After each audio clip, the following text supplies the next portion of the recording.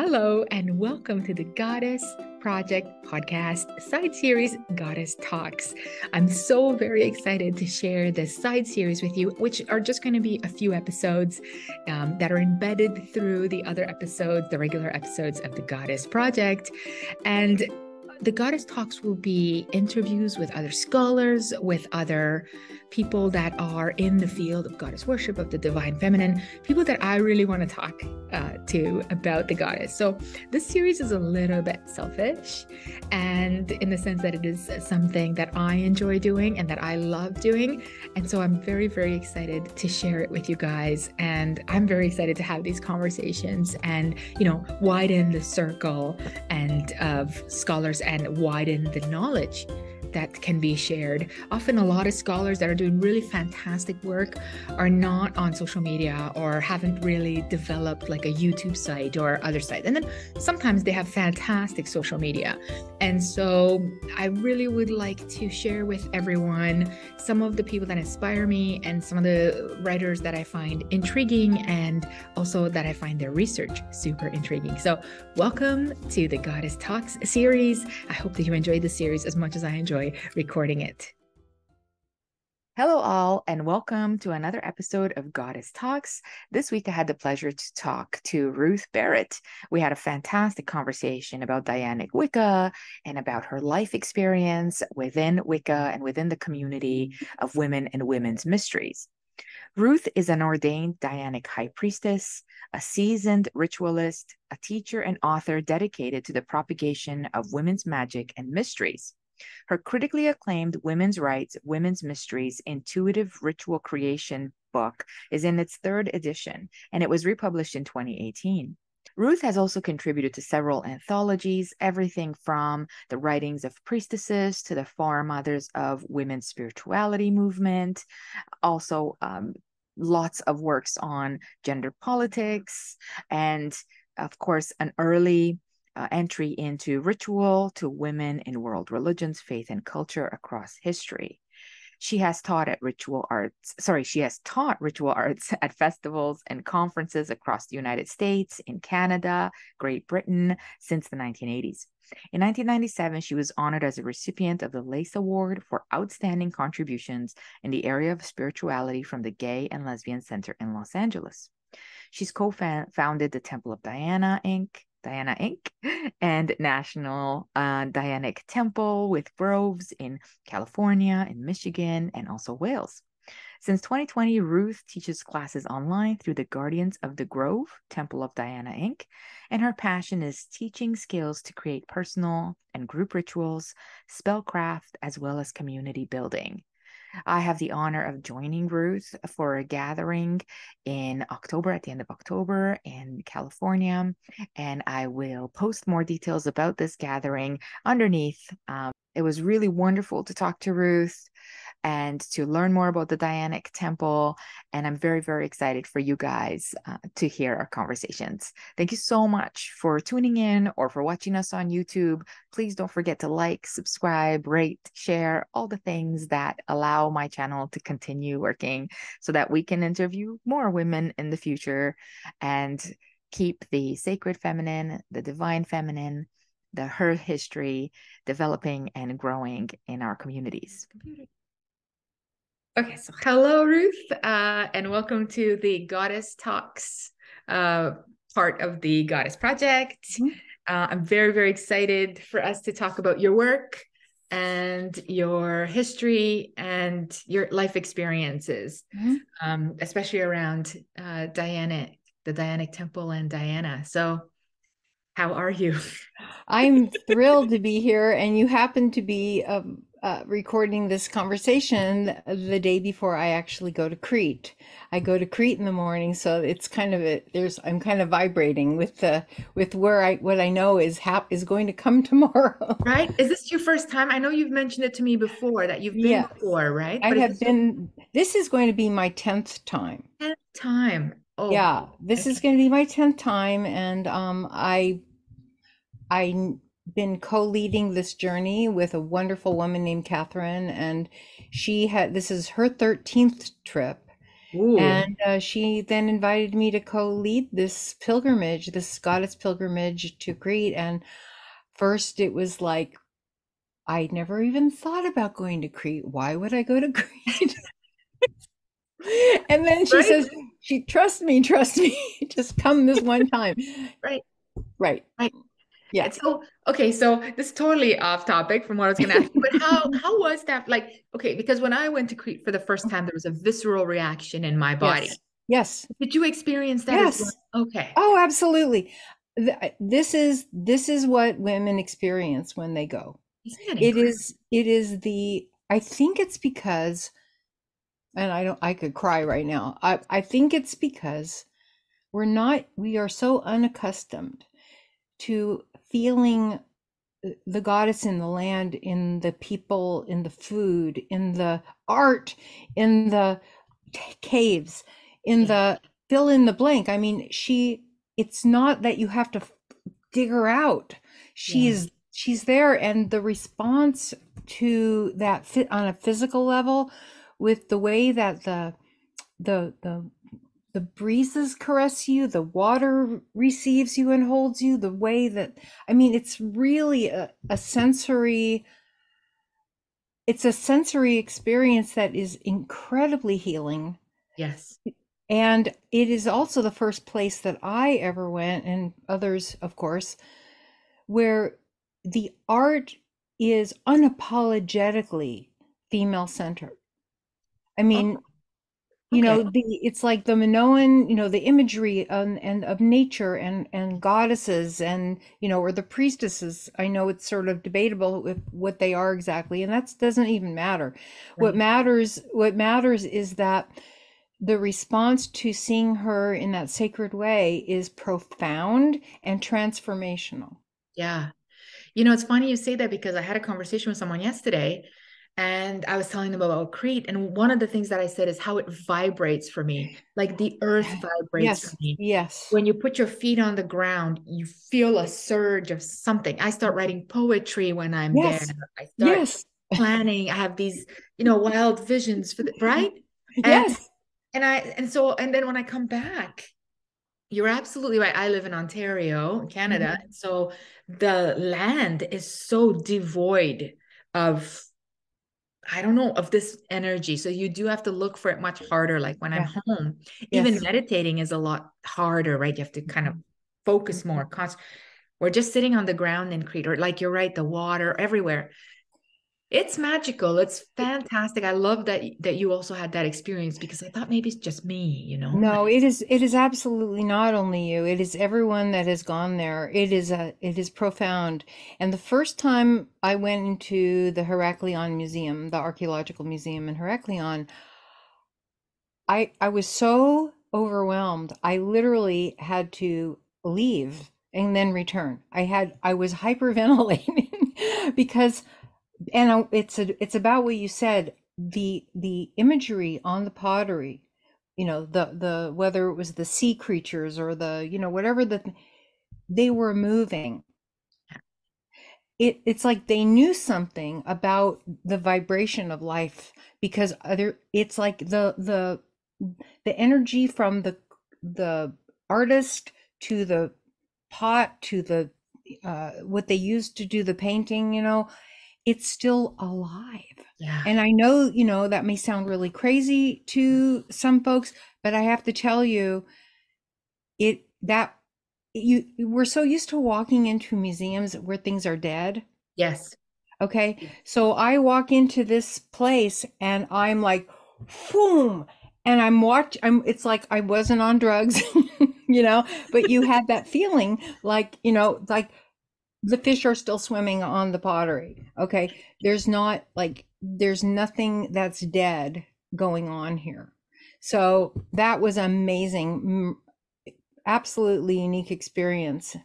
It's funny you say that because, there's that room where there's the priestesses or goddesses, whatever, where they're all Yeah. holding their hands up and that whole wall is full of them.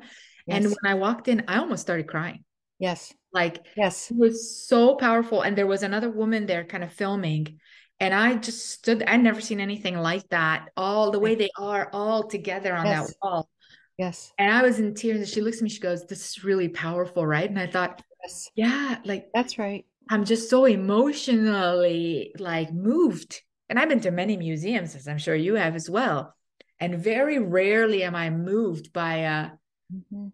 a wall full of, Yes. artifacts. And you're That's so right. that's a really good explanation that the energy of that is still in the They pottery. knew, it's almost like, I mean, that they knew how to transmute it Yeah, into it where it continues to have an aliveness that is then received by the viewer thousands of years later.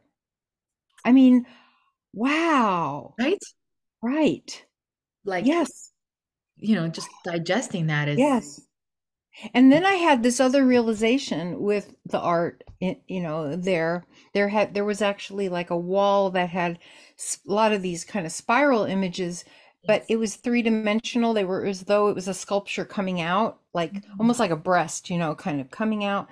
Right. And it was at that moment I also realized something about the symbols, because when you look at a symbol, like I'll look, let's just even look at this Yes. spiral, which was made by an amazing artist on Crete that I buy everything that he can make. I love, I love, Yeah, love. he's in the southern part of the island. Anyway, but I realized that when you see an image that is fixed, which often you'll see, oh, there's a spiral or there's a whatever.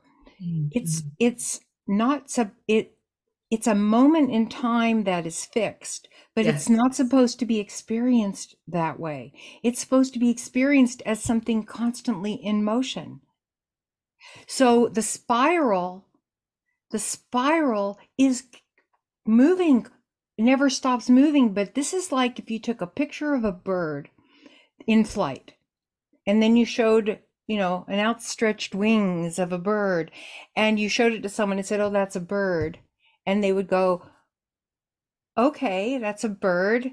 But you've only captured it's a continuation of what was and what then is the next motion. Yeah. And but we experience it as something static, and it's not. Yeah. I never thought of it that way. And I'm excited to go back and look at it from this perspective.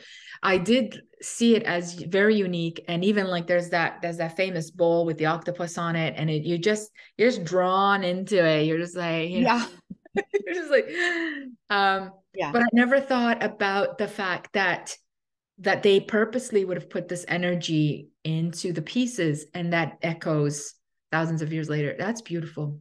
And I can't speak to whether that it was a magical act that they were transmuting it. I can't, Right. that it carried that intention with it.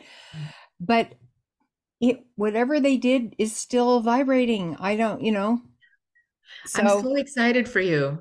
thank you. So excited I for you. know. I thank A you. little jealous, but super Of course. excited for I, you. Super excited for you. I'll take you with me in spirit. Thank And you.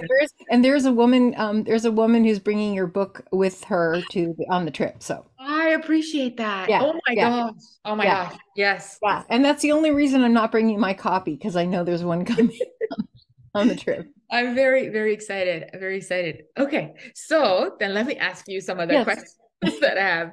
So I have a usual Mhm. introduction one, which is when did you first feel called to the goddess? So when did your journey begin? And if you want to tell us a little bit like how. Sure. Yeah. Yes. So my journey began when I was a child, and my affinity with nature was where I experienced this thing called God, because that was the language, of what I was raised with. But I was also raised with that the word God could mean anything. It was not actually designated to a particular form, Right. and I was told that by my parents. So it was, God could be whatever you say God is, kind of thing. It was left very open.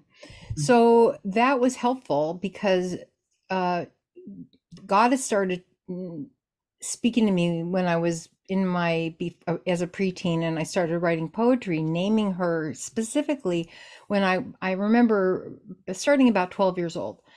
And I had read a lot of mythology earlier. I was like, ravenous for mythology, at the time, of course, I didn't think about the fact that it was all patriarchal, Right. mythology, because that's all you had, the bullfinches mythology, blah blah blah. That's But right. um, but that's okay. Yeah. And so, but basically, really had I had a lot of what I would call spiritual experiences. I think I basically thought about it that I had created my own religion Mm. because I wasn't fine. We're talking, um, 19 late 1960s, or middle 1960s. I mean, you're talking, I'm turning 70 next year, right? So Ah, I've been with this for a while. right. So it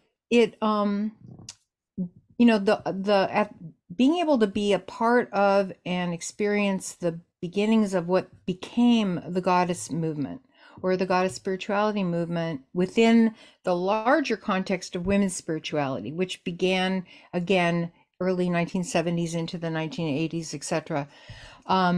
I got to have really a firsthand seat and participation in that process, which isn't, I happen to be in the right place at the right time. I mean, Wow. right. Wow. So, and that was growing up in Los Angeles at that time, and a lot of women who were also foremothers of what we call the women's spirituality movement were there also. And so I got to experience and participate, and we were really like, you know, there's this expression, an idea whose time has come, or an Mm. idea whose time has come again. And I always think about that movie. It's an old movie. Okay, so you may not have seen it, but it was called Close Encounters of the Third Kind. It was, Yes, absolutely. about I've seen that movie. this, the spaceships coming down. That's But right. what was amazing, what is similar, the point I'm trying to make is that people started drawing or sculpting this image of this mountain in the movie, and didn't understand why they were doing it and didn't know why, but they knew it was important and it meant something. Mhm. So here women were starting to write poetry and create dance and create, music and art, and do like start digging for this thing they didn't even know what they were, but it's like we're just going with this. And that was this amazing time of just intense creativity where it's like goddess was saying, hello, Right. time to come back, and these are all like bunches of ways that I'm coming back, so find your place and dig me out, Wow. you know Wow. So, so grateful for that. Um, so grateful that that took place right, and that yes, it felt right. Like, and what I mean that it wasn't shut down immediately, that it didn't sort of, it yes, wasn't because that's really been the foundation for, well, yes, it is the foundation of everything we're doing today. And exactly, today I exactly. can't tell. I mean, you'd have to tell me since you were there, sort of, but I can't tell if today it's burgeoning again or it has shifted in some way.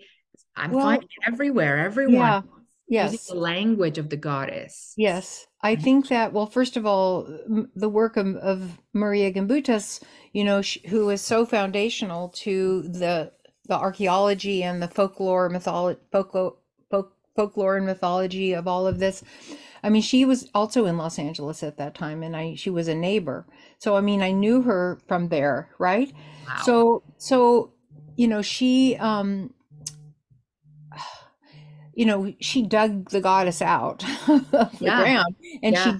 she dared to interpret what she found. And she, of course, you must know as a scholar, she was vilified for so long, and Yes. now she has been vindicated because of DNA and because of things that were, I can't explain the whole thing because I won't remember it perfectly, but basically she's now acknowledged as having been right on about Yes. what she was talking about. Even So, for me, when I was doing my PhD, and I used, I think I was allowed to use one of her books, but not mhm, all of her books. mhm, And the interesting thing was that the academics on my committee, a couple of them were women, and they were very, very cotton, and not just her, but Merlin Stone's works. Sure. I think I snuck in maybe Cynthia Eller's work. I could sneak in a couple of things, Yeah. but my very first, when you present your books that you're going to do for your comp exams and things like Yes. that, I had a lot of these pioneering women on there, and they just cut, and it was, we Yeah. don't want to hear about goddess worship, and we don't want to hear about this, and it was, but myself, when I started reading, it felt really like this is the right path. Yes. So I'm really glad to see that people are supporting Maria Gimbutas more and more, and that she's Yeah. becoming more and more vindicated.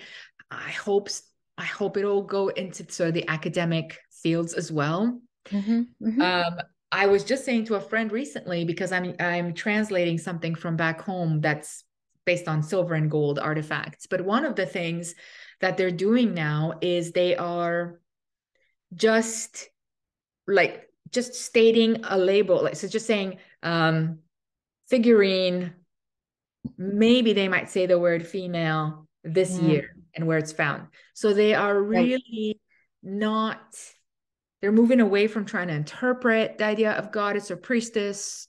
I'm surprised they say female, especially if there's breasts or some kind of, what is going on, right? Like it's, No, what's going on is a denial of the body. mm-hmm. And it's really creeped into academia. I've been starting to hear a lot about this, and it's very disturbing. Yeah. Like erase body. And of course, if you erase body, you erase her. Yes. Yes. So but there's I think that gender ideology has really come into the field, Yeah. and unfortunately, it's really colored in a negative way in my view, and is trying to kind of erase what we've brought forward. Yeah, yeah. There seems to be a pushback, and I get that to some degree, but there seemed to be a pushback against the mothering and the nurturing, Exactly. right? Exactly. Yes. Right. There's a sort of movement against, like, when I got into my PhD program, one of the things one of my mentor was saying is just don't say anything about having kids. Don't say anything about, and I would sit in meetings where people would call people with kids breeders, you Okay. know, Okay. Okay. right? Okay. Okay. And I was like, You know what? You know what you're dealing with then. yeah, Okay. yeah, That is, and that's misogyny. Let's it, just name it at the top. It's misogyny. It's woman hating. it is. And when women take it on Yes. because they think they have to be successful in that particular world, it is internalized misogyny, and it's erasing themselves. Yeah. And that, I have no problem stating my view on that because it's so clear to me. Yeah. Yeah. And I don't think they would deny it. Well, I don't know if they say misogyny, but I don't think that they would disagree with the fact that they see themselves as other than mothering or other than Hmm. nurturing. They see themselves. Hmm. And so I thought that, now, to be fair, now I have a few students who are in Hmm. graduate school and stuff, and they do have families or whatever, and it's not as taboo. And that's, I think, because the online world has allowed for this idea that you could do stuff online from home. Hmm. But it was really shocking. It was really shocking. It was really interesting to me. And so that actually brings me to what I'm doing now. And that Hmm. sort of makes me to questions about the Diana Temple, because Yeah. now, as I'm moving away, I'm not moving away from academia. I mean, I'm still teaching at Hmm. university, but I've published this book myself because I didn't want a Hmm. publicist to tell me what to put in and what to take out. Right. Right. The other thing Right. I found was publishing houses, especially academic ones, they want your book to fit with whatever they're Yes. doing. Sure. And my book doesn't fit in any of and their idea is, well, it's just, there's no interest in this in classics. I'm like, well, but there's interest in this among women. And Right. I don't know, that's half the world's population. Yeah. It's important. Right. So I found it very difficult where people be like, well, see where it fits in our stuff. And I looked at their stuff and I'm like, okay, No. right. No. This is where, I I do what I need to do. I try not to be influenced by, like, this is a message that needs to be out. Mhm. This is information that needs to be out there. If you don't get it, that's too bad on you. It's still going out. Exactly, right? exactly. And that's why I thought, you know what, I'm just going to do it my way. It'll be a Yes. lot more work for me to promote myself and stuff. But then when I did do that and I started working on my Instagram and social media from that perspective, Mm-hmm. there were Mm-hmm. so many women Yes. that Right. came at me. Like there was so much love and response. And I Yes. thought, oh my Uh-huh. God, I thought I was Yes. alone. So Right? you know now you're not. You know you're not. And you know that there's a thing about being a pioneer in a field to bring forward information that is not popular Mm, or assumed to be whatever. In right. fitting in. But what's always been true in my experience is that there are thousands of women who are hungry for exactly what you are doing, and the same for me. It's like you're still holding you're holding the information so that, and making a point, making it possible for women to find you. Yeah. And that's it. It's like I gave up trying to make it work with other people's visions for, a long time ago, because I had to hold myself back, and I no. Yeah. Yeah. Yeah, which brings me, so I've started the Artemis Center online and it's sort of just birthed. Mhm, And so when I saw your Dianic temple, mhm, and so I thought, oh wow, and mhm, I'm hoping to do some more research on that, and I'll put mhm, all the links underneath mhm. this video so Sure, that people can look that up as well. sure. So how did that process, like how did you find the temple and decide you want to be a Sure. part of it? Yeah. Sure. Well, I'm actually a co-founder. So, again, it needs to happen, so I'm going to do it. Yeah. Right.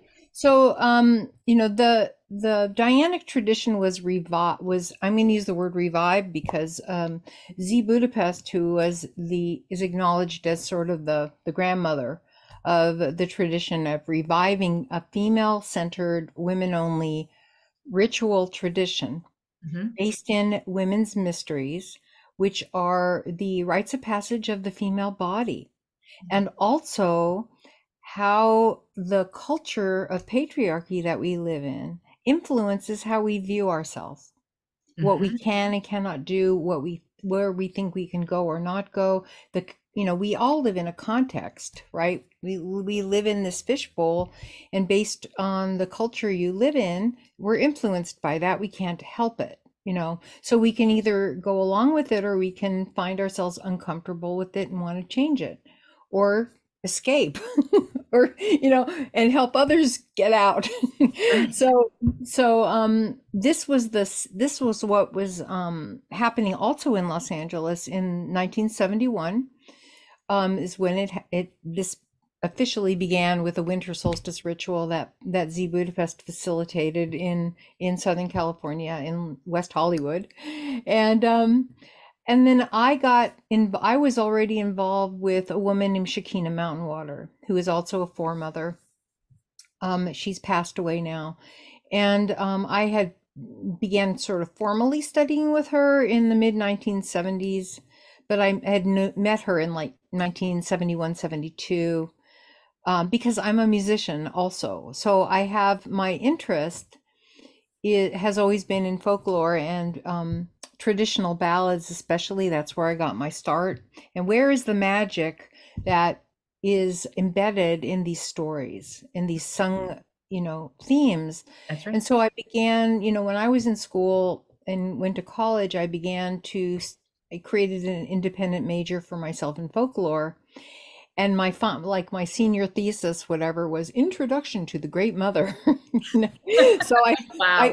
I got to take what I was researching. And again, this was really early on, and um there was really not a lot of resources that other than, say, the Jungian stuff, the Eric Newman, The Great Mother. There was, Robert Graves, The White Goddess. There was Esther Harding's book, Women's Mysteries. But it was, again, from more of a psychological Yes. perspective. Yeah. Yeah.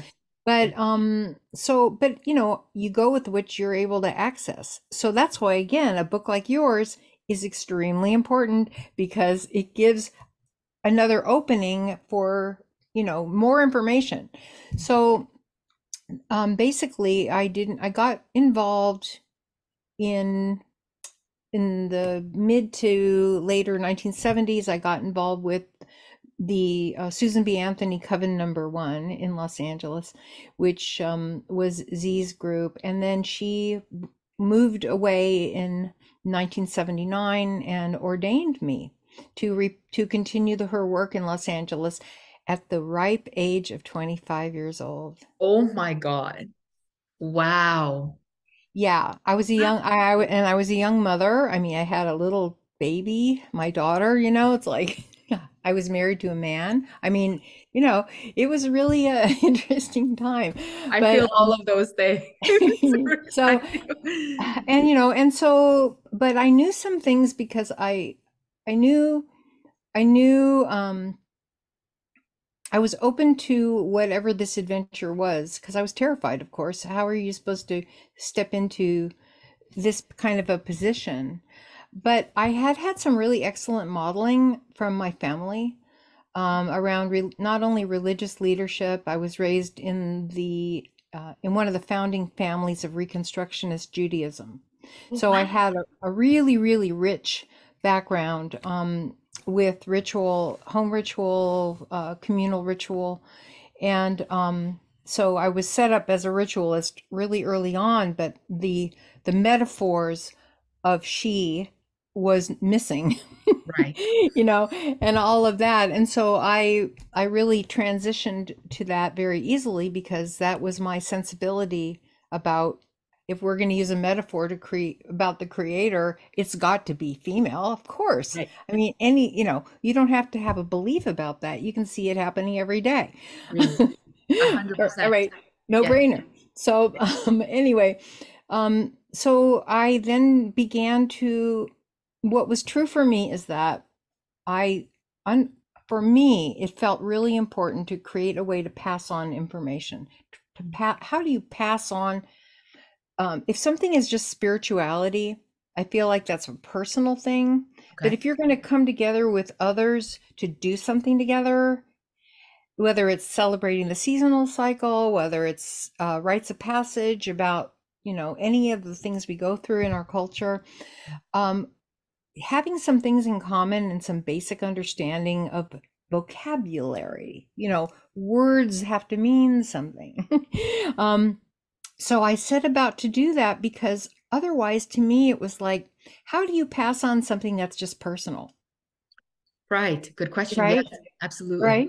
So I then began to create a full, thing of classes. I put the students who came to classes in service to the larger community, providing public rituals. You Wonderful. know, all of this. It just, if we're going to do this, we have to really do this. Right. Yeah. So, like right now, that my community that is a continuation from 1971 in Los Angeles is still going.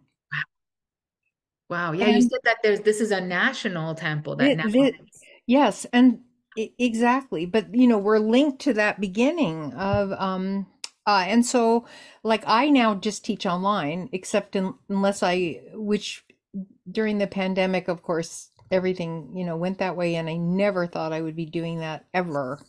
And found myself, doing it and finding, what can I teach online? Well, some things I can teach online, but other things not so much, you right. know. And so finding out, what I could do and what I can, and there's amazing women who are teaching through Temple of Diana, and I'm one of the teachers, and my wife is an incredible teacher, and others, there's others. And so we have a gathering in the fall, called Daughters of Diana gathering, and it's always over Halloween weekend. Like, it's a 4-day event. Okay. And so I'll make sure you can put up a link about that. Yes, please. It hasn't started. It's small, it's small, but it's wonderful. Yeah. And we close out the old year, and we open to the new year together, and we learn from each other. It's really quite wonderful.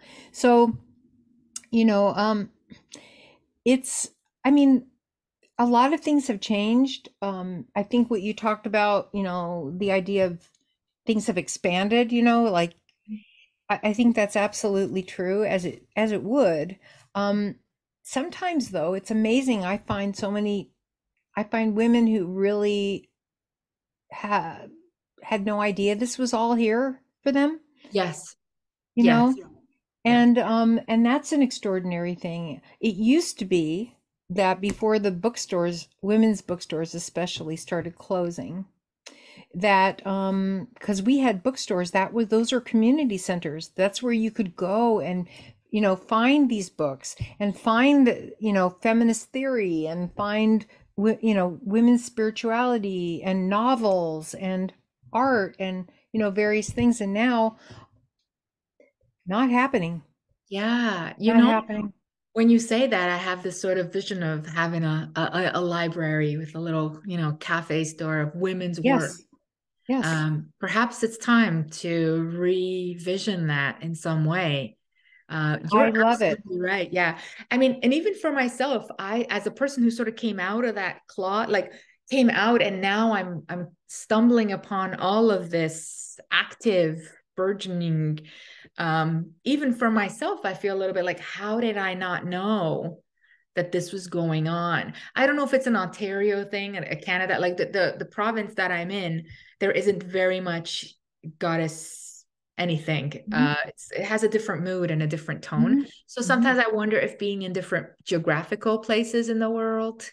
I think that definitely is a factor, but you'd be surprised. Yeah. We're also everywhere. It's Yeah. kind of like this amazing thing. It's like, I mean, I'm now working with students from, all different parts of the world, and they think they're all alone, Yeah.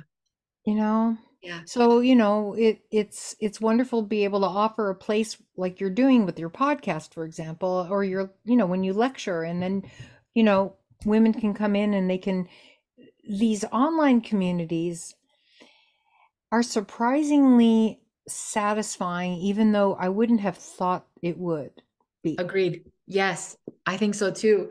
I think in part, so I had joined like a temple with some friends, Mm. and they were like, come for Beltane or come for solstice or Yeah. whatever.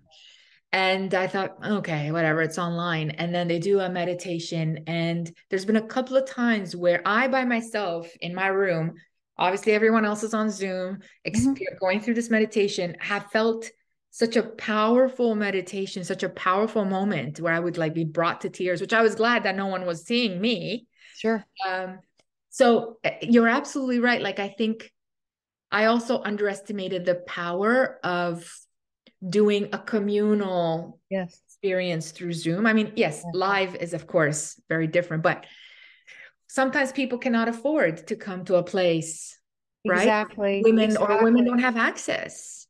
We've been offering these online seasonal rituals now for the last 3 years. Hmm. Group of facilitators, we'll have summer solstice coming up, in a few weeks, and it's like it becomes a circle through the computer Yes. somehow, you know. Yes. Yes. And I think of it even myself, like for women who maybe are not ready to come out Mhm. as a goddess worshiper, they might be doing this in their closet, right? Or whatever, Exactly. in a private Yes. space with Yes. headphones on, Yes. but still being apart. Yes. You're right. You're right. Right? It becomes a safe space. Yeah. It really does. Yeah. So, I mean, I'm all for it for that. And being together in the flesh is obviously a different experience, but if you can't have that for all these reasons, I'm deeply grateful for this, technology. Yeah, that's amazing. Okay, let me scroll through my questions. What Sure. are the questions? I have a question. Well, I have a Yeah. bunch. Do you consider what's going on goddess revival? You use the word revival or reconstruction? Well, when I talked about the Dianic tradition, I said, like Z Budapest would say, she didn't create this. Women have always gathered. Yes. to attend to ourselves. Okay, Yes. this is as ancient as it gets. Yes. Okay, so when she says she considers that she revived it, it just means within second wave feminism, she kind of brought this, this piece of spirituality slash religion, piece. She got it going because feminists at that time, especially in the 1970s, were not interested in religion or spirituality. It was very in the United States. Feminism was very informed by Marxist politics, where the idea that religion is the opium of the people. Yes. It's like it's a distraction from the work. We're trying to get the ERA passed. We're trying to get reproductive rights. We're trying to get equal pay for equal work. Why are you talking about this thing? It seemed like this other thing, not in, and of course, feminist spirituality, which is what we're talking about, combines the understanding of how religion and spirituality is and always has been political. Yes.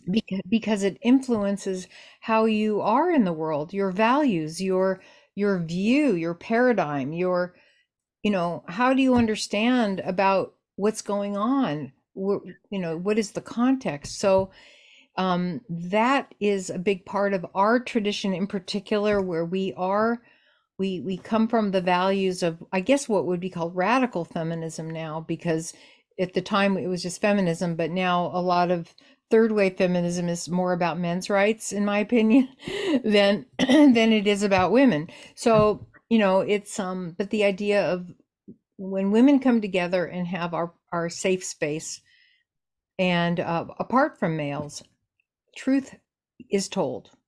Yes. Yes. You're absolutely, and I'm going through a bit of a phase of my life now where I feel the need to be surrounded solely by women. However they present as women is totally Yes. fine with me, as long Sure. as it's sort of away from not even toxic masculinity, because I didn't, you stay away from that as much as you can, but just masculine. And a part of me, I have a son, I had a husband, Right. for 25 years. I have a dad, a brother, I have nephews. Actually, I have a lot of men in my life. Sure. But it's not, the way the sort of they frame it in this way of like women, men, male bashing or anything. But it is about space, like, Yes. and it's about an energy and a vibe, and I wonder how many women are being called to that but aren't comfortable phrasing it, right? Oh, Aren't yeah. comfortable phrasing it that way, Yes. but feel the need to be around other, Yes. that feminine, that divine femininity Yes. that is not just like birthing, which is Yes. fine. But it is also powerful and fierce, Yes. and Right. sometimes like rage and anger, and so Yes. yeah, right, like, Yes. yeah, Yes. yeah, Yeah. I mean, I tend to not use, for me, I don't tend to use gendered words like feminine or masculine, because someone made up what those words mean and it wasn't us. true, very Okay. true. So I tend to avoid those words, because I think that every human, female or male, are able to experience the full breadth of experiences as a human. Okay. And when we box ourselves into human characteristics that are assigned to a particular body, I think that does an incredible disservice, and it's limiting, and I think it ultimately is oppressive to everyone. Yes. So what people tend to think is that, oh, if I'm in a women's group, all we're going to do is male bashing. It's like, it never happens. Right. I have yet to experience that, and I've been at this again a while, but again, that's a male-centered. Yes. That's a male-centered view, that if women are alone, of course we're going to be doing that. Well, the world isn't centering around That's right. around him. We're talking about us right now. That's right. That's Right. right. Yeah, you're absolutely right. Yeah, I think that's a male fear, a man's fear. Is like, what Yeah, are they doing when they're all alone? And of course, in yeah, the past, that has had very violent consequences. yes, of course. But even now, it's sort of there's almost like a guilt around it, like, oh, you don't want to have, you don't like men, and It's such a have trap. fun men. It's a trap and it's a lie. So, Right, but right, but it works. It does work, right. and makes women afraid Yes, to be honest. It's like, I want to be with with the women right now. I need to talk about the things that have to do with my life. yes, yes. And so there, Yeah, so here's to more of those spaces because yes, as we're having these conversations, I'm finding that a lot of other women are having similar conversations. And perhaps this is why everyone is or they're trying to congregate in spaces yes, where they can yes. experience that. So the thing I just want to mention about, at least, in this country, in the US, because religious organizations or churches, I don't like using that word personally. I use temple, right? Right. But that is a legal way to have female, what I call female sovereign space. Okay. This is where, no matter if the states are, an individual state is saying you cannot discriminate against someone who either declares themselves to be a woman in their male bodied person.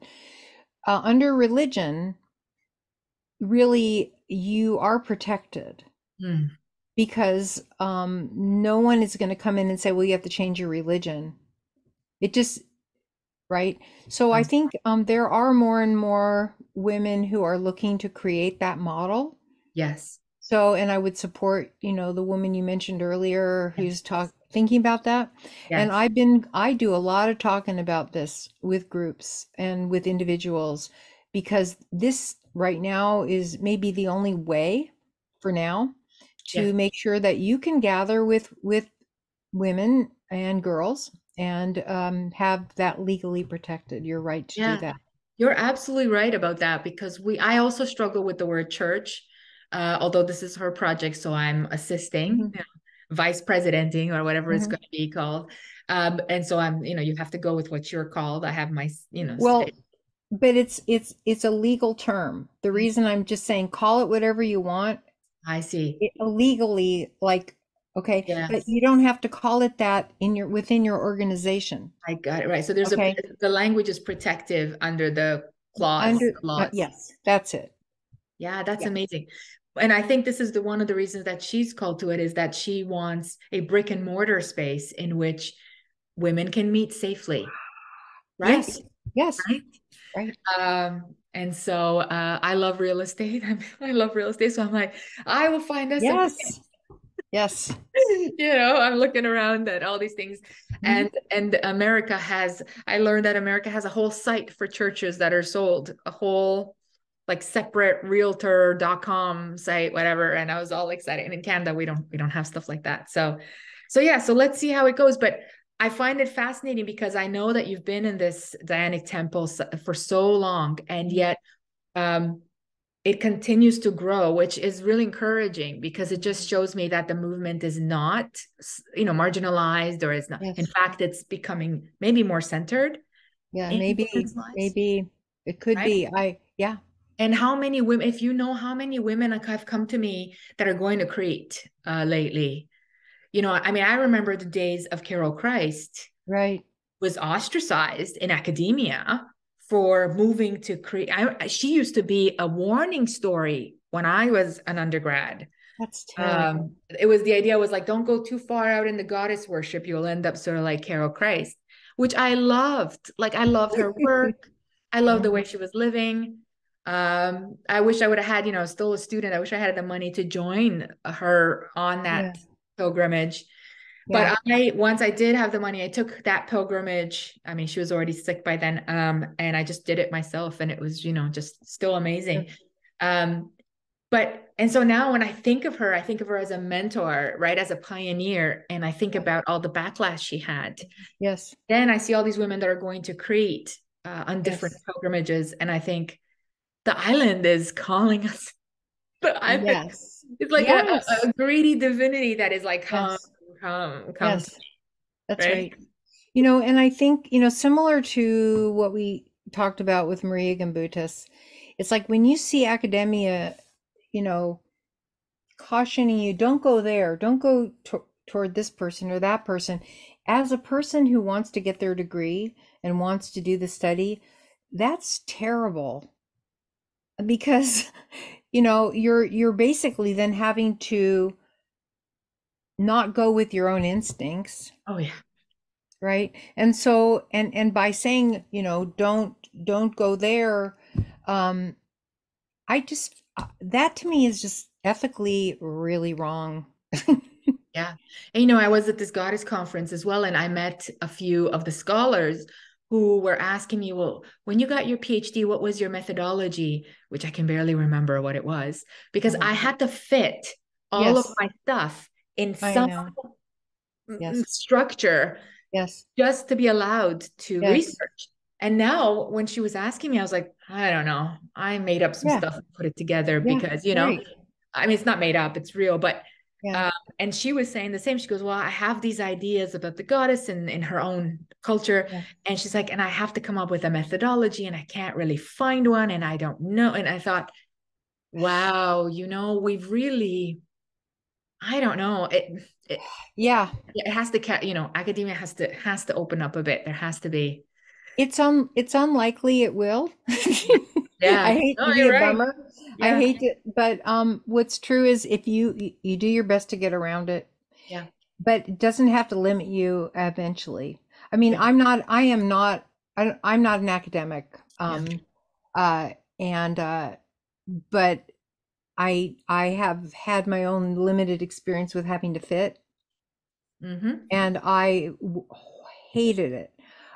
There was a woman who taught women's studies and begged me to participate in this academic project on women's ritual, and I had never experienced anything like it before. And I had, this peer review of what I wrote and all this thing, and I'm reading the comments, and I have comments saying, well, I totally disagree with her idea of blah blah blah blah, and I'm thinking, I was there. You don't, what are you saying to me? I was there. You weren't there. I don't know who you were, but you weren't there. And I was fighting this, like I just need to be out of this. Okay, I'm leaving. I'm not going to do it. And this was Wendy Griffin, a blessed memory, who was amazing teacher, and she wrote books on goddess. And anyway, she just said, I really, really, really need you to do this because this is the only way that you will be quoted, allowed to be quoted Yes. by others, because you're in this Yes. thing. And I remember going, ew. I mean, just like, okay, okay. I Yep. just had to take her at her word. And I did, it. And it was just really like horrible Yeah. experience. Yeah. Yeah. No, it's definitely something that is a project to be worked on, I suppose, for future Mhm. women that Yeah. are interested. Um, Yes. I was gonna ask about Yes. witchcraft and Mhm. Wiccanry, if that's a word, because and I was gonna ask you actually two things. The first one was why Diana, not Artemis? Oh, And yeah. then about the Okay. connection, Yes. with the Wiccans. Yeah. Yes. Yeah. Well, first of all, it is Artemis. Diana, I mean, the name giver of the tradition was based on Diana.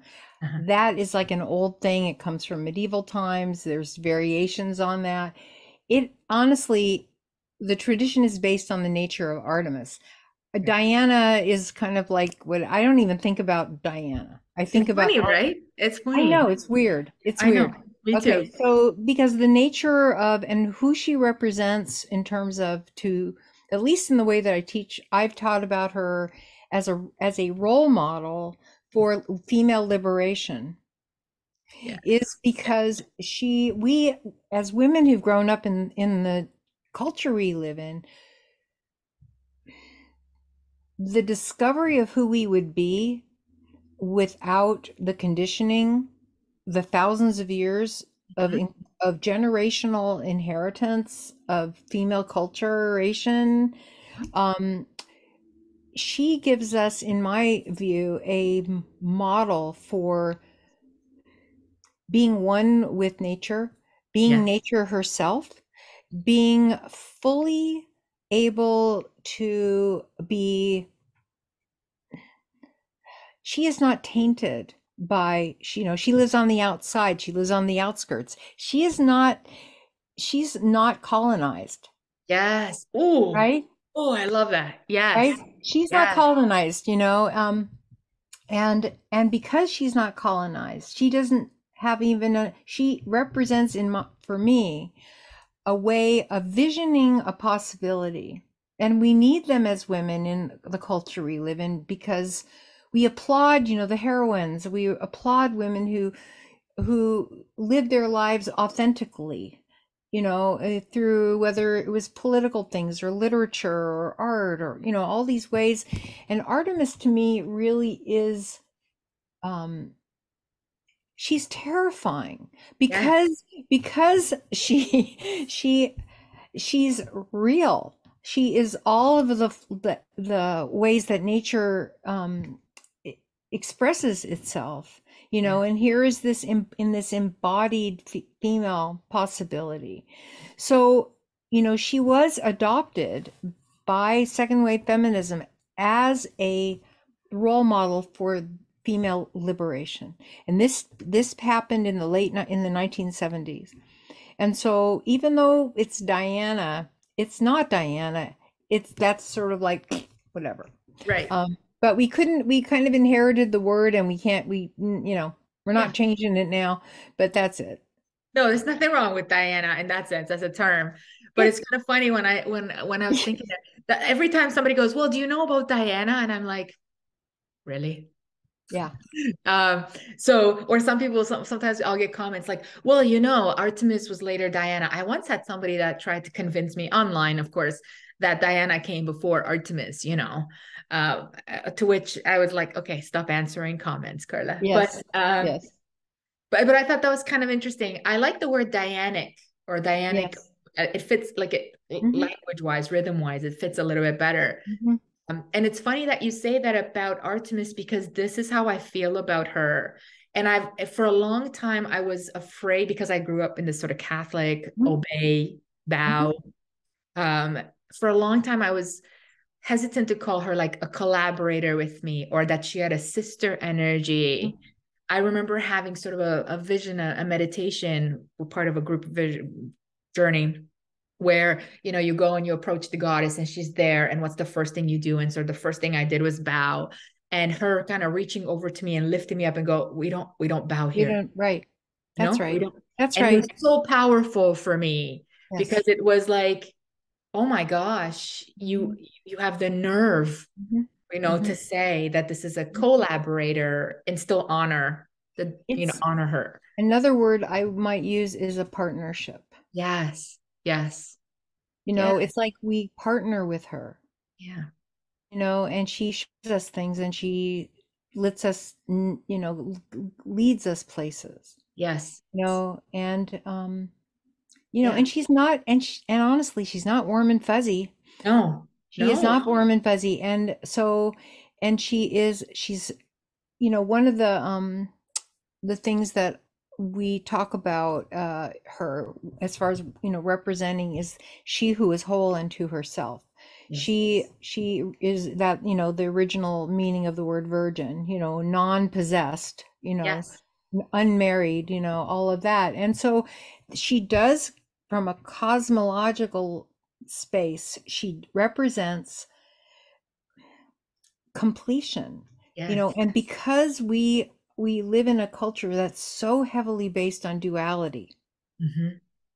And of course later paganism is all about duality, goddess god, goddess god, all of that, male female, light day, this whole, like, again, divide the world into these these places. She is, to me, the antithesis of that. Yes. I It's agree. like she's the web, you know, she is all of it. She's the creation, the preservation, and the destruction. You Yeah. know, she's the inhale, the sustaining breath, and the exhale. Yes. Yes. And she's unique in that. Like, I mean, we do look at other goddesses. I love looking at different Mhm, goddesses, and they have their mhm. own unique qualities. But I have yet to find one that is quite Mhm. the encompassing of all things in the way that she Yes, is. So yes, so this is my biggest pet peeve is about her is how underestimated she was in classics and in the and every time I kind of bump into her her hunter yeah, 15-year-old hunter sort of interpret, and I'm like, yeah, okay, I'll give you some hunter, but it's just so much more. So yeah. this is the exciting time is that we get to really share her and others, whoever other people specialize in Mhm. other divinities in their more like full embodied forms and their Yes, complexities. yes, yes. That's the thing that has been so great about your book is that you know, how much more she is, but it also makes me wonder how much more are all the rest of them, I agree. I had right? that with It's Hera. I had that with right. Hera where I It- started doing I don't even know why I started doing a podcast on her. uh-huh. I can't remember. But anyway, Yeah. so then you fall down the rabbit hole of research and the whole parthenogeneticist and the whole Yes. pre-Greek Yes. priestesses. And Yes. I thought, oh my Yes. God, and why is no Right. one working on Hera in the Right. academy? I mean, Yes. Right. why? She's Right. she's Well, incredible. right. Exactly. Exactly. Yes. Yes. So, you know, if you begin to find out that, you know, and I my own thoughts about this is why it's been so limited. I'm going to bring it back to Jung. Mm, Okay. So the thing about archetypes. yeah. So when I started, think it was looking for the book on my shelf. I think it was might have been The Changing of the Gods. Yes, I've read that. Okay, Who so wrote one of the things Judith, is it Judith Plaskow who did that one, or who was it? that?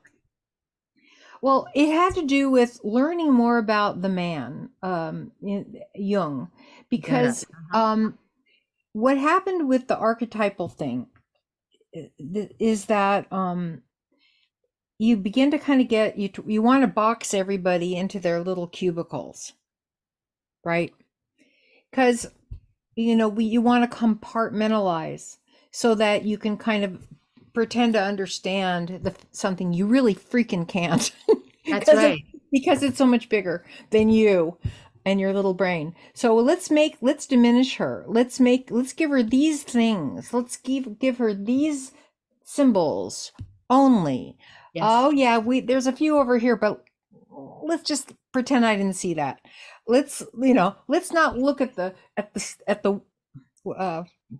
the spindle with the image of Artemis. Okay, let's not look at that. What? And because it doesn't fit all these things I already said.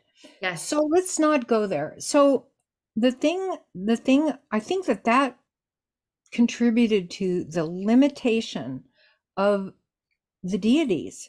I really, on some level, because Yes. and so I get into trouble with this in a class, my like a first class series I do, because I talk about this, and what I try to express about when we have this conversation, who is the goddess, we have like different topics and stuff, and of course I never give an answer. I just want to, it's Yeah. not my, but get them to try to think about this. What do you think about this? And I tell women, I remind them that Jung was a man of his time. Okay. Absolutely. And when I've read some of the stuff that he's written, like he was Yes. extremely racist. And I think that again, Freud did this too, Yes. where that didn't fit his model that he was purporting got put out. Yes. Absolutely. And it's funny that you say that because one of the things that's becoming really trendy is doing those quizzes of who is your goddess archetype. And I've always felt a Mhm. little like resistance to that. I mean, I've done them for fun. It's fun. Yeah. Every time the goddess comes up, I'm like, this is not my goddess. I don't know. Right. And then I think about how did you come up with the qualities of that goddess, which is typical patriarchal stories. Yeah. But now that I think of it more, there's a whole business burgeoning on this idea of archetypes, which is fine. You know, it's Yeah. we can Sure. approach goddess from a variety of ways, but you're absolutely right when we talk about the fact that there's so much complexities around goddesses. And perhaps the next phase of the work is starting to expand those. Maybe eventually we see that it's sort of a continuum Yes. that is culturally represented differently because of Yes. everyone's visions and interpretations, but Yes. that eventually it is source energy, if we can use that language, right? It is, Yes. you know, it's very fascinating that you say that, because it's true. I see that, and I've always had a bit of weird things because archetypes have to, by very definition, be categorized, Yes. That's right? right. That's right. People will go, well, I'm working with Yes. this archetype now, or I'm working with this archetype, which is fine as a language and Well, as a psychological idea to explore, of yeah. course. Yes. Yes. But we have to recognize at the same time we are limiting the deity by doing it. Yes. It's Yes. like if you can hold it, okay, I'm doing it because I have a freaking human brain, and Yes. my human brain needs to categorize.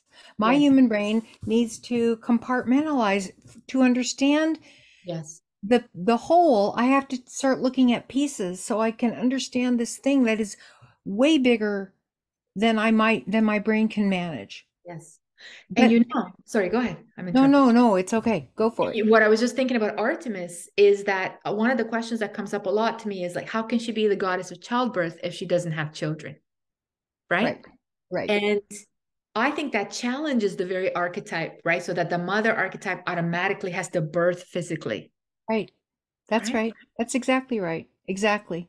And so when I just finished a series on uh basically the uterine mysteries, and we were exploring the mother, that the mother concept.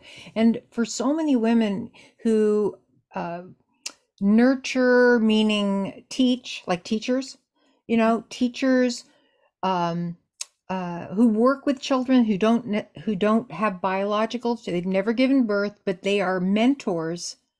They're mentors, they're caregivers, they're protectors.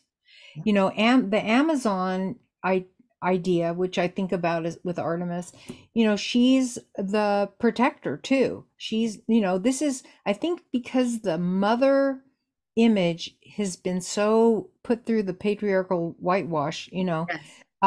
it is not seen as a strong character, and it's limited. Yes. So, I think that many women don't resonate with mother Yes. because it has not been expanded to include them. Yes.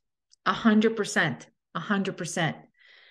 100%. I think that that's another aspect we Mhm. need to work on. But I think Yes. that's something that Artemis challenges by the very virtue, and some of the inscriptions to her are mother, and protect my child. And Yes. and so I have that question all the time Mhm. from people: how is this possible? And Mhm. this is the issue, that you can Right. mother without birthing, let's say, another being. I think that if you look at the word mother, me plus other, Mm, yeah. if you think about the caregivers and Yes. protectors, it's always relational to someone else or something, whether it's an animal, whether it's you're in a garden, it's not just here, it's wherever you're needed to step in and take charge and make sure things, happen the way they need to. And I think that so many women do this and don't give themselves credit. Yes. you Absolutely. know and I think it's a mother's I think it's this is for me again, I think it's a mother's job, and mother is not exclusive to female birthing. Yes. Yes. Wow. I love this. This feels like we're just talking for I fun. know. My goodness. Um, Oh, so you asked a question, started to ask yes, a question about magic or yes, yes, spellcraft or something. yes. So what is your question? So I was just wondering what place that has, or the Wiccan or witchcraft in the temple, or maybe in your Oh, sure. practice. Yeah. Sure. Oh, yes. So, I love magic. Yes. I love spellcraft. And for me, teaching women how uh, to focus on their needs and how to generate energy toward that end Yeah. is what magic is really based on. And it's completely natural and it's completely just learning how to feel. Again, this is why our bodies are important Mm-hmm. Mm-hmm. because magic doesn't happen without it. and Right. the fact that, but as going back to the mother idea, Yeah. it's linked for me because we do, whether you choose to physically give birth or or choose not to, your body is still generating that creative energy. And Mm-hmm. so if it's like there's an incredible resource. I have it here somewhere. It was a book that when I got it in the 70s, it was already out of print. And it was called Women and Music. And it was by a woman named Sophie Drinker. Okay. And it was about ancient women. Like the first rituals that we know about was women singing, chanting, dancing. You Mm-hmm. know, Mm-hmm. okay, so we're talking about rhythm, That's right. sound, rhythm, and movement. Yeah. And that is so as female people who have that who carry that energy within our bodies, we have wombs. Yes. Um, we have the ability then to bring about birth everywhere based Right. on our working with sound, working with rhythm, working with movement. With that's life. If something is not moving, sounding, vibrating, it's It's dead. dead. It's Right. dead. Right. Okay. Right. So, okay. Yes. Yes. So Yes. it's so I mean I can't speak to too much how other people do magic or teach spellcraft. I really love folk magic. That's where I come from about it. It's the about magic being communication, Mhm, and mhm. that can happen again, visual communication, sound communication, movement communication, or Right. um, so it's just about teaching women how to access that, and a lot of it is actually just remembering. Wow. That's powerful. Yes. Yes. And I've been feeling more and more called. I can't put my word on my finger on what it Mhm. is, but it's this idea that I want women to experience what it was like in the ancient world. And so part of that is remembering. And I think that's my thing with Artemis is remember, like Yes. looking up as much as we Yeah. can find about her rituals, and Yes. then maybe trying to even reenact them at some point or use them in some way. So that you're absolutely right. So that we use our bodies and our voices Yes. and Yes. geographical spaces. And Right. yeah, I think you're absolutely right. A lot of the practice is practice, Right. right? It's like Exactly. orthopoiesis, right? Well, and it's being reminded that we actually have it within us to do. Yeah. Just like even the word remember, Yeah. it means to True. reconnect, right? Yes. And even something, like a meditation that I've certainly encouraged women to do is once they begin to learn about Artemis, say, um, like go out where she lives and have her direct, show you things, walk with her. I'm not talking about merging. I'm talking about like joining, like invite her as a friend, invite Yeah. her as a sister, and to be able to step into her model of the world. Hmm. Her model of the world is not going to be your model of the world. And Right. there is a terror in that, in being in entering a different point of view. There is a terror in that because things sound different. Things you notice things visually that are you wouldn't have noticed before. You might feel physically different. If you have her let her show you from her point of view, go on a walk. Wow. I've never done that. Well, That's check it something out. new. Check it out because then it's like it is and that's magic also because you are yourself, but you're more than yourself. Yeah. And it's a way to access information that you certainly could access, but we don't really often know how to do that. Yeah. So, thinking about her, and thinking about her and, when she looks at a forest, what does she see? Right. If you look at the forest, what do you see? It's not going to be the same thing, Yeah. right? Yeah. That's a very fascinating way of bringing sort of the goddess into your body or sharing Yes, that space. yes, Yeah, that's I right. hadn't thought about that. I'm adding that to my list of things to do. Sure, absolutely. Please do. Yeah. But this is how we can begin to I think, know her more, Yeah. because that is really coming into resonance with her, as in a partnership way. Yeah. Yeah. I love that. I love that. Cool. Okay. Okay. Well, thank you so much. Thank you so much. I hope that we might do this again. I would love to. Yeah. What are you doing? Sort of, are you doing any research coming up or anything that you have planned as far as Well, a book or a work or music or? I am, I'm always doing some music. I'm always teaching classes. I have a little bit of a summer break, Okay. on purpose. I'll Yeah. start more with classes in the fall, but I still am helping to facilitate seasonal rituals or workshops that focus on the part of the Dianic tradition also is the overlay of the female life cycle on the seasons of the year. Okay. Mm-hmm. Mm-hmm. So this is something that I brought in from the work of Shekinah Mountain Water, who was my teacher in the 1970s. Right. Bring that overlay. So we're at summer solstice, and this is the fruiting time. This is when life is tuned. This is mother, as Yeah. in food mother. This is happening. So I'll be helping to facilitate an online summer solstice about a week after I get back from Crete. Okay. And then in the summer I'll be doing a few weeks later I'll be doing a workshop to prepare for the first harvest, which would be most folks understand it as Lammas or Mm-hmm. Loaf Mass, that holiday. Okay.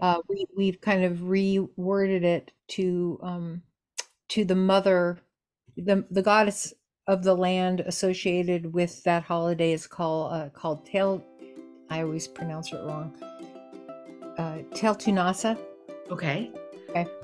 Anyway, but and then I'll be starting to teach full board in the fall again, and I'll do a couple of festivals this summer that are happening in Michigan and facilitating opening and closing ceremonies, some chant workshops, just more fun stuff for me.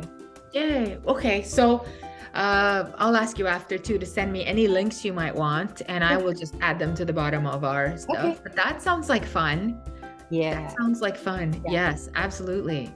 Okay, so we'll keep in touch, obviously. Yes. So Yes. all right. So thank you so much for You're so joining. welcome. This was awesome. Don't I go hope away. everyone listening enjoyed it. I had fun. Yay. I hope so too. I hope so too. They're usually pretty good. Good. All right. So thank you so much, and have a great afternoon. Thank you.